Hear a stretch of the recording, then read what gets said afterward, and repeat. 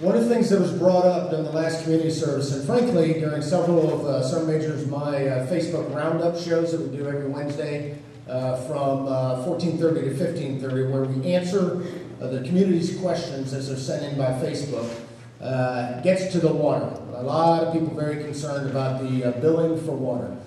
Just to be clear right now on a couple myths that I want to dispel in this group, and I ask for your help, because I don't have, 12,000 people, 17,000 people in this room right now. So I need word of mouth to get out there and spread the word. But a couple things. First, the water you see spraying on these lawns is not billed to anyone but me, okay? And I don't mean the Taylor household.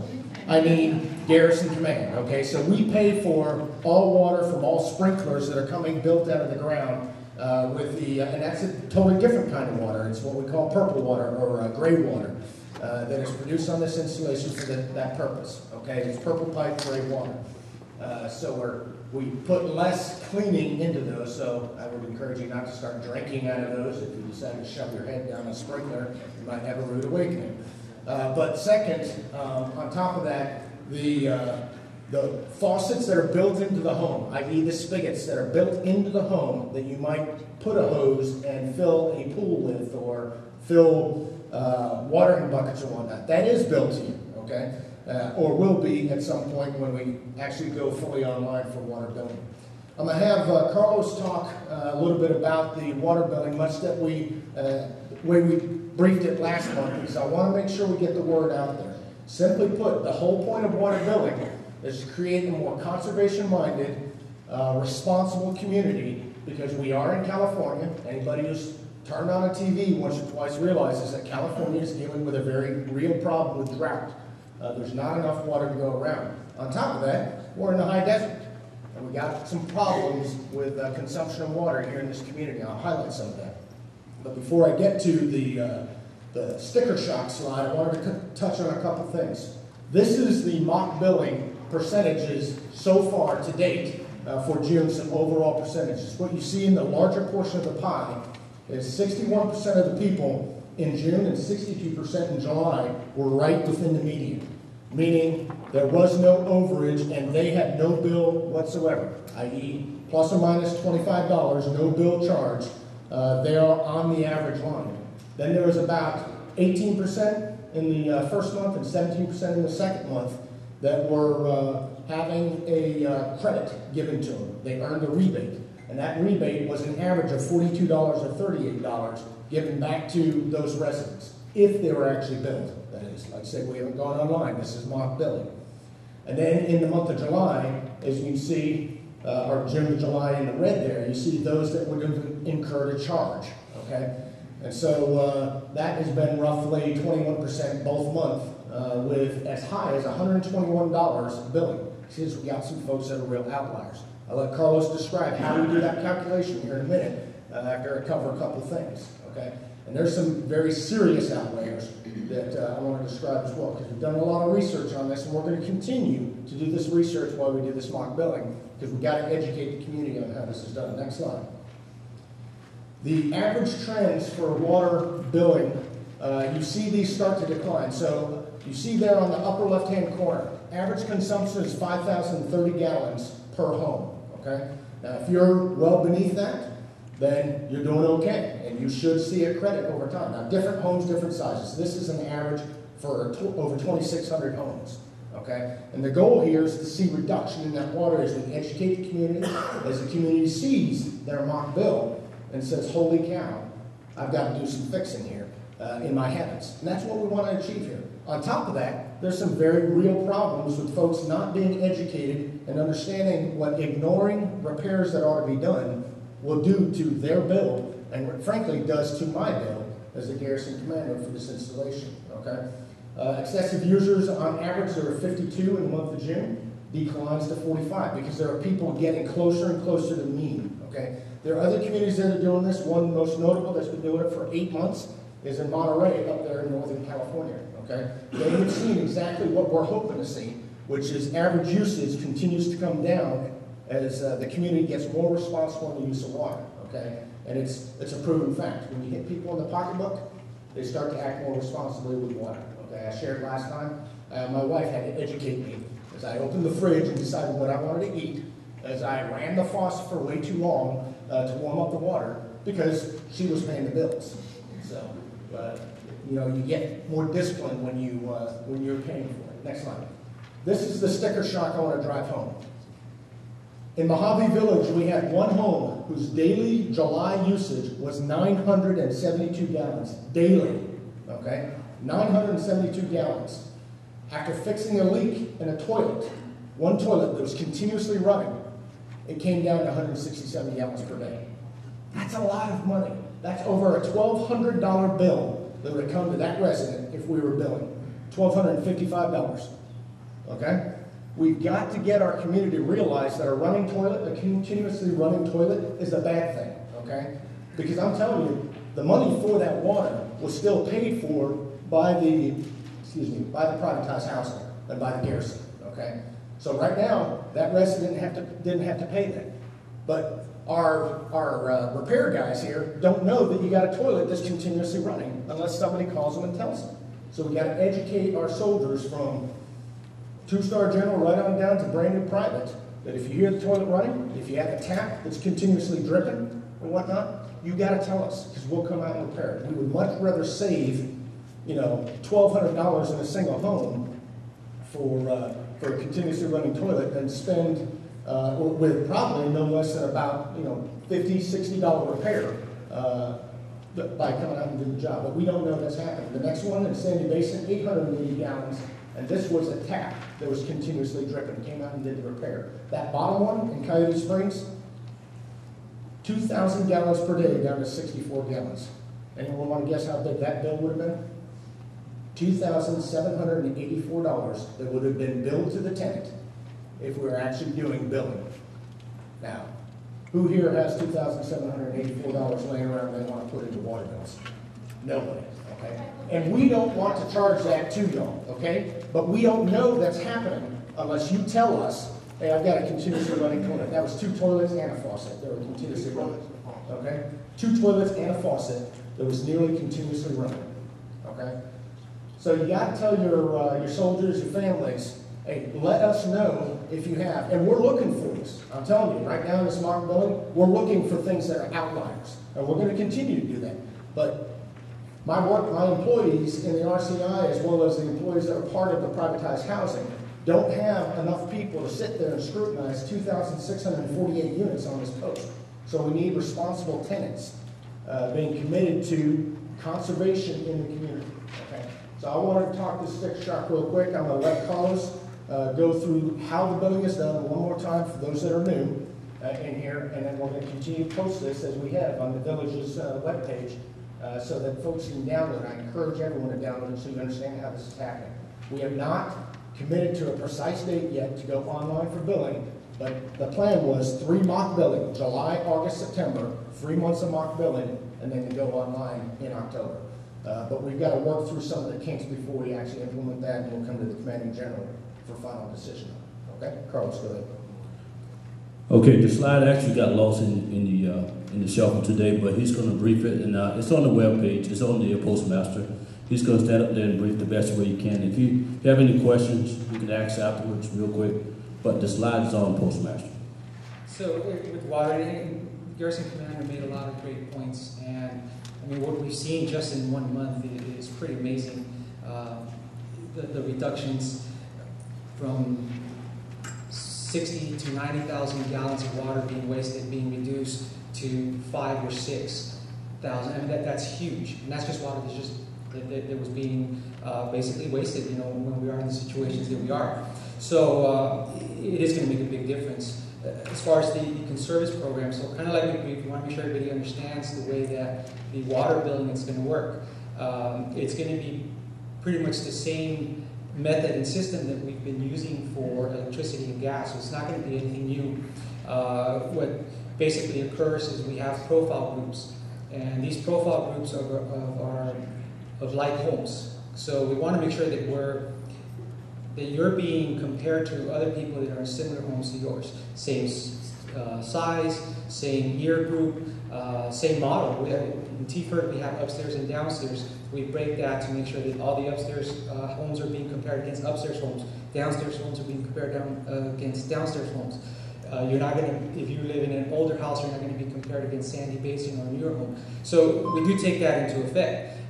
Once you put in all those variables, age of the home, size of the home, location, variant type, then we come up with the profile group, and those profile groups is what you're basically competing against. And what you're being compared to is your neighbors and their usage. And as long as you're within the average, either you don't pay, or if you're below the average, you get a refund. If you go above the average use, that's when you have a bill. The average use is calculated on a monthly basis. So it's not a set baseline, it's a rolling baseline. It's calculated based on use per month by your profile group. That's a good thing because usage changes on season. You know, in the summertime, you might want to take more showers. You might want to cool down. Most people are doing the same thing, so it's going to be adjusted just like electricity, just like gas. Aside from the baseline usage, so right now we are looking at the way that's been. In fact, we took the profile groups recently because of what we're doing, and we reviewed all of the distributions to ensure they're equitable. We made a few adjustments, so that's going to be a good thing that came out of this. Once the baseline is determined, you'll get the bill. Right now, what we're focusing on, since we are in the pre-billing stage, is getting out there and fixing these problems. We're actually sending out notices to all of the outliers, and we're scheduling appointments to go to your house. So if you get a notice from us, please know what we're trying to do is get ahead of the game and go out and fix the homes before we go into the live billing part. So right now, all the high outliers that we're seeing, we're sending out notices, and we've already started. And what we're finding is that a lot of the times it's something as small as a running toilet. And like the Garrison Commander said, I don't have any kind of sensor or something that will let me know that something's going on with your home. So unless you actually call us, or right now, you know, that we're scrubbing the list, we would never know. And this is what this is really going to do for us. Is it's going to put the onus on the resident to give us a call and tell us, hey, something's wrong, so we could go out there and fix it. One of the concerns that came up is, well, what if I do have a running toilet? What if there is something wrong with my house? It's not fair for me to pay, you know, an additional amount.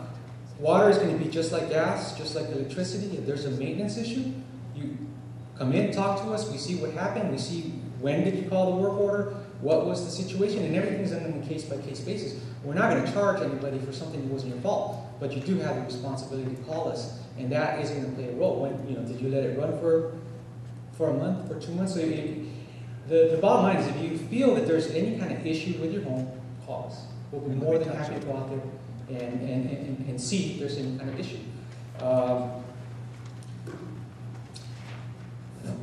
Yeah, let me add to that. Bottom line is, we don't want to charge people unnecessarily for things, but we can look at the meter rates, and as Carlos just mentioned, if your meter rate went from 64 gallons a day and spiked to 700 gallons a day and went for the better part of 2 months, we're going to ask you what happened, okay? Now, if it's a toilet that ran and ran and ran, you may get billed for some of that because you ignored a clear fault that you should be able to detect. If it's a pipe that cracked underneath the foundation and we have to dig up the ground and there's no way for you to know that because there's no symptom, then we'll absorb that, okay? So we'll make those adjudications on a case-by-case basis because that's how we can try and make sure we're still being fair, okay? Go ahead, Coach. Yeah, is there any particular questions anybody has on the way that we determine the baselines, or? Yeah, go ahead. Okay, so here's my situation. My sprinkler system in my backyard does not work. Has not worked since I signed for the house 2 months ago. So, based on the current system, I would be charged for watering my yard. Right. Even though I've brought this up multiple times now to housing about the sprinkler system, so. The irrigation system is not calculated. That's a good point. I'm glad you Now, mentioned that. Carlos, what he's talking about is he's running off the spigot off the house. Yeah, so Well, in order that's- to, I have a choice. I either water my yard or I let the grass die. I got it. We'll take a look at your unit. See me afterwards, okay? But that is definitely something we want to know now, so we can address it. Let me know afterwards.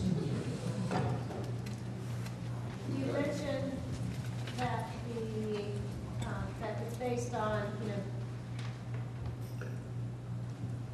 Sorry, you mentioned that it's based on the age of the home, the style, the size, location. do you take into account the family sizes within those units? All right, I was going to say that for when he's done with billing. I'll come to that. Okay, sorry. Keep going, Carlos. So with the profile groups, once at the end of the month, it's calculated where you're at and you're compared against everybody else. And basically, up to $25 up or down, you're within the baseline average, and you're not gonna pay.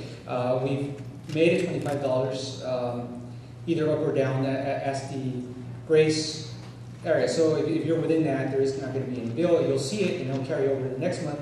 And it's not to hit that threshold that you would actually have a bill or have a refund coming to you.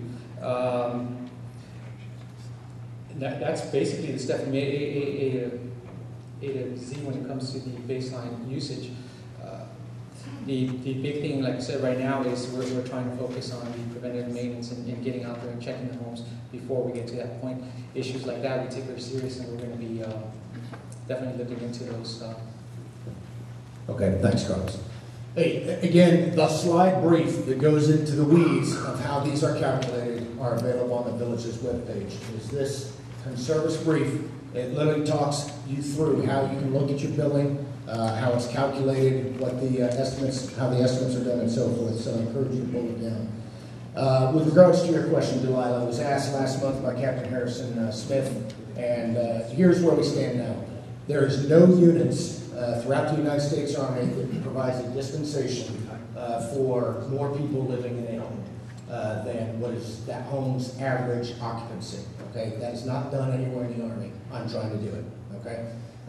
Locally here. I talked to Michael's Management Services as well as my DPW, and we're taking a look at how I can calculate it. So, for instance, we expect you to bathe. We expect you to consume water in the desert, okay?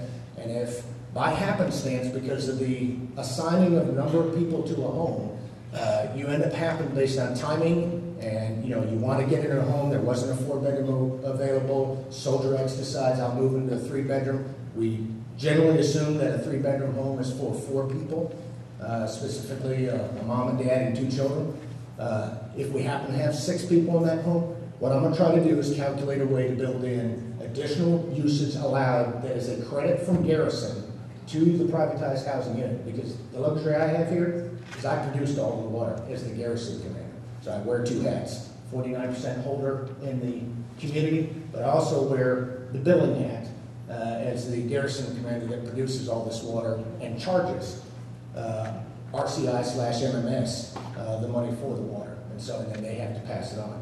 And so at this point in time, we don't know what the calculation is. Before we go online, we'll figure out how we're going to do that, okay? It's different. I view this as different than electricity, okay? We know what is the largest consumer of electricity in your standard home. Those things that are heating units and those things that are cooling units. You don't have extra fridges just because you happen to have 6 or 4 kids instead of 2 kids. If you choose to have extra plasma TVs that consume more electricity and game stations and stuff like that, well, that's on you. Just like if downtown, you don't get extra credits from the electricity company in Barstow or in Fort Hood, Killeen, etc. It's just not done. But water, we expect you to bathe and to consume water. And so I'm looking at how I can do that. Faith. Does everyone receive a mock bill, or are these randomly sampled people? It is supposed to be everybody. And so, for instance, I have not received mine yet, but we had partial move-ins and partial move-outs, and so it's not calculated. If you did not receive a bill, come and see Carlos and the team and try to figure out why, okay? Everyone should have received a mock bill for the month of July. And what's the period start and stop? 15th to 15th, and then you should receive it not later than 2 weeks from that time period. So, for instance, I moved in on July 16th.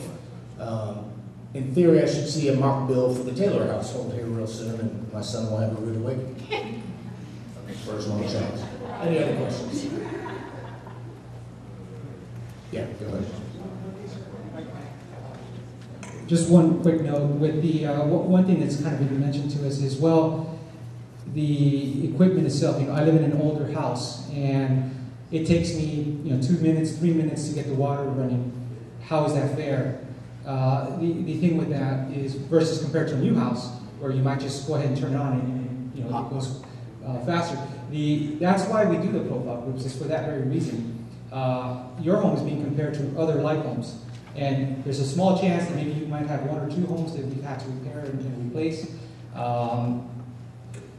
For the most part, in general, most people are going to have the same age and style of water heater that you would have. So that is the whole purpose for that, because you're being compared against like homes. And that's really important, because that's one topic that kind of recurs quite a bit. Dishwasher, same thing. It's going to be the same style, age, except for a few variants that we've had to replace over time. Any other questions? Yeah, I got one more. Yeah.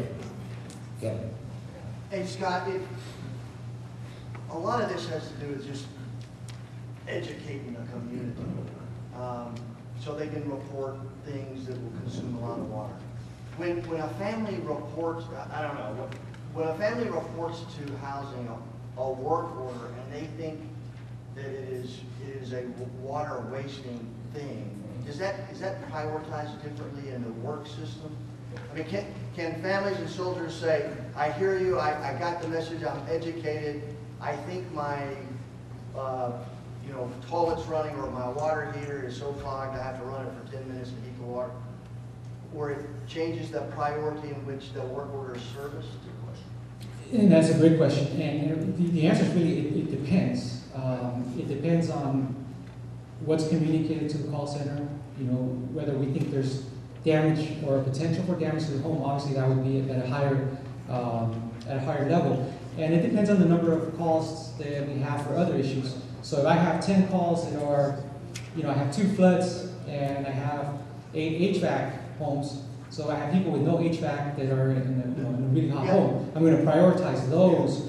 But yes, we are making them a priority, which is why we're... Because I know you must get a lot of work orders, and I'm just trying to help educate the population. If you have what you believe is a water wasting work order, when you call in, use code name Herbalife or whatever, so that you know that it's important and it's got to do with water wasting. Absolutely, Kevin. We'll add that.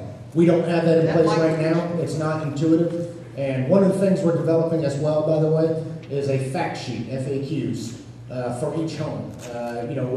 One of the things the MMS has done is they're assigning set employees to set communities, and we're going to develop quirks. When you live in a home for 40 some odd years, you know the quirks of the home. You know where to cut off the water on the toilet and shut it off. That's not intuitive to new occupants necessarily. Once you've busted a few lines or, ran the toilet, to cut that off at the bottom. We'll add that to it. There's quirks where, for some reason, in somebody's garage, you have 3 different light switches for 3 different lights, and you just don't know. And so there are quirks like that we can, I called in a work order the other because I thought I had a light bulb, ballast out, changed the bulb, and it turns out no, there's a switch hidden on the back wall there, I just didn't know. So we're gonna develop things like that for each of those. But your point is valid. We'll make sure we emphasize our work order desk and the folks at the call station at the 1855 number to ask the question, do you have running water? Do you have what we believe is a consumption, unnecessary consumption of water? We'll try to prioritize that, okay? Maybe you had a question. Well, the question is, as far as billing, it's sort of, and I apologize, I'm fairly new here, I did about the same time you did, so I'm still doing. Are we taking a mean number and then saying if you are above that, you owe? I know you don't actually have to pay at that time unless it hits that $25 threshold, but do those charges carry over? Because what I'm wondering is, there's kind of 2 ways you can do it in my head, and I'm, is it like you say the mean is 1,000 gallons for a month? Let's just throw that number out there. And if you say between 1,200 and 800, you're nothing, less than 800, you get to pay more than 1,200 you owe. Or is it, we're just going to look at the total amount, and these top, I realize you guys throw out the bottom and top 20%, but say if you're in the top 30% or the bottom 30%, my point is, are we creating a system where it's possible that there is a way that nobody can owe? If they're close enough. I mean, of course, not everybody's going to be exactly the middle. Yes, we are. Bottom line is, like houses, certain age, as already described by Carlos, we literally could have, if everybody's within that standard deviation, we could have nobody pay. And oh, by the way, I showed you the slide for Fort Irwin for June and July. June was mock billing without any, or actually just testing. No mock billing at all. July was the first mock billing month. And so that's the first time people got to see, but they've been told that it's coming. And we saw that drop from 5,000 average gallon usage to 4,000 average gallon usage. So the word's getting out and people are deciding, maybe I don't want to run it. So, but yes, it is possible. And if you take a look at Monterey's figures and how they did it over 8 months, you saw continuously that number of 52 outliers in overages and something like 38 outliers in underage. Go smaller and smaller and smaller. There were still a few. You know, there's still some people. There's going to be that person that just chooses to ignore it until they get the, $300 bill. The other thing is that if you take a look at Monterey's figures, nobody has any bills greater than $200 anymore. At the early end, there were some that had the sticker shock of several hundred, multiple hundreds. The average person has much closer to about $30 overage or underage credit or bill. Okay? Now, thank you, sir. one thing I do want to, you brought up the question I thought you were asking, I want to go ahead and address right now. You cannot game the system.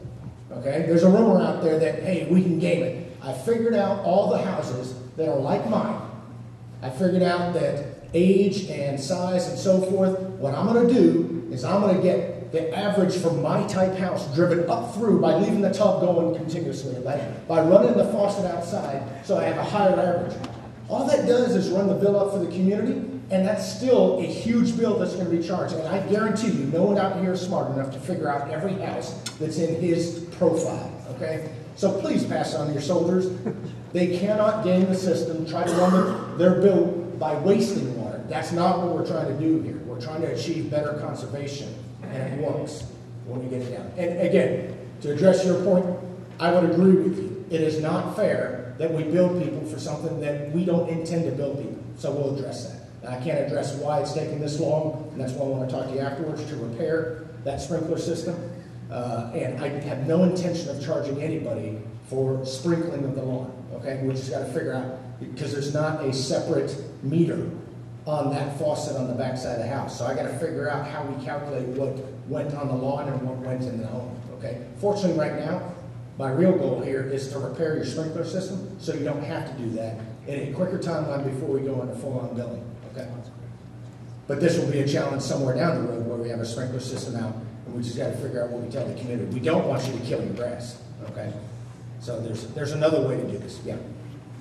Sir, perhaps you mentioned it. I didn't catch it, but how are we metering the reverse osmosis water in addition to the other water, or is it just combined, or do we get all the free reverse osmosis water we want, or how's that? RO water.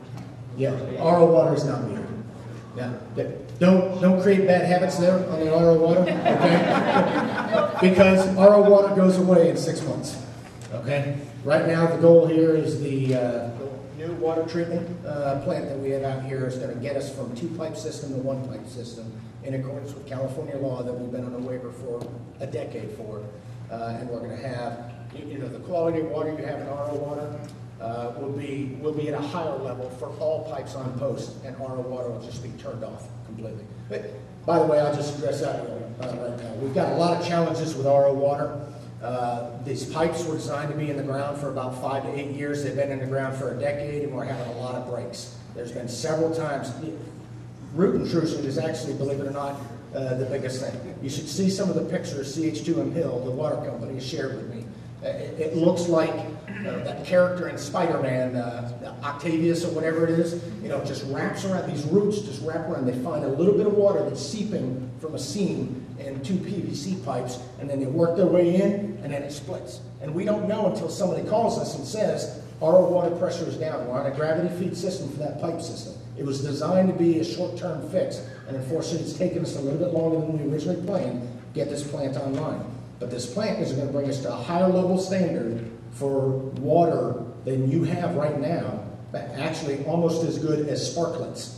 Basically in every pipe that you have on this post, but the gray water that's doing the purple pipe that does sprinklers. Okay, And so, oh, by the way, the main point of this plant is that right now we have about 50 years, 40 to 50 years of water left in the aquifers out here at Fort Irwin.